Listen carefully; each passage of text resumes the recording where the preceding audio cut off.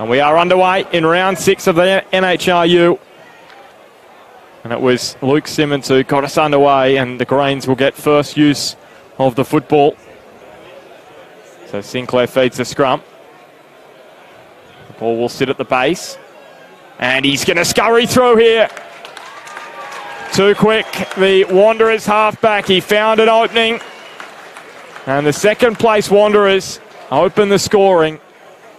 Facing up to him, he looks pretty smart, this fella. Just the power he possesses as Luke Sherwood. Can he dot down under the post? He's gone perilously close, and they have got over now. Again. It's a pile of bodies, but the Wanderers make it 12 points to 0. Now a jink and a step, and they're only... See, Ben, they're just that one-off stuff. They've got to get together. Well, it was William Dunn there, and here is Jerome Wilson. And they're over here, the Greens.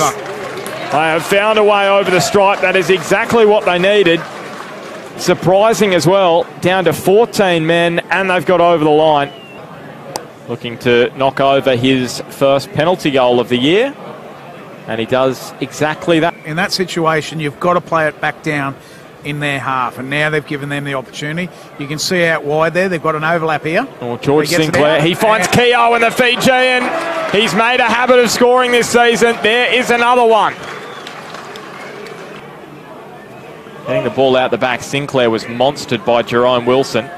Here's a step and a jink, and straight up the middle of the ground goes Ben Ham. He's up over halfway, and he was on his neck as he released the ball there. He landed awkwardly there, didn't he? I hope he's all right. He did land awkwardly. He's getting up.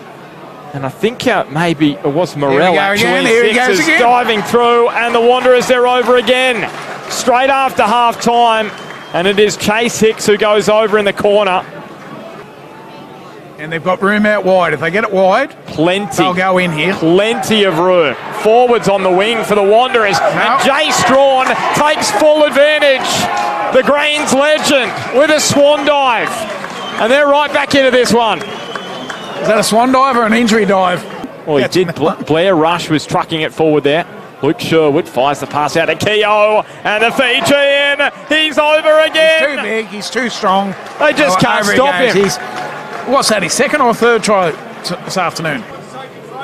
Do win the scrum, and Sherwood. The ball comes across the back line to Simmons, draws and passes. George Ashworth scored 2 last week. He gets 1 this afternoon. So Wanderers down a forward. As out the back it comes, an opening, a decent opening for Keegan Stafford, who scores his 3rd of the season, and then a bit of niggle there. Throws the ball at Luke Sherwood. George Ashworth is in there. So picked up by Ham, onto Sinclair, short away to Sherwood. He was sandwiched in there against the post. Well, he's got the ball down. He rolled over the line, Luke Sherwood. He'll love that here at Townsend against the Greens. That's like an current affair story, isn't it? It is, and we could probably get that on 7:30 report. But there's full time. It's been a great game. It's a bit sloppy in some parts, but I think overall, look, Merewether will be disappointed that they lost that game, but I think, all in all, they can go away and say, well, look, we were still up to it. Wanderers were just better on the day.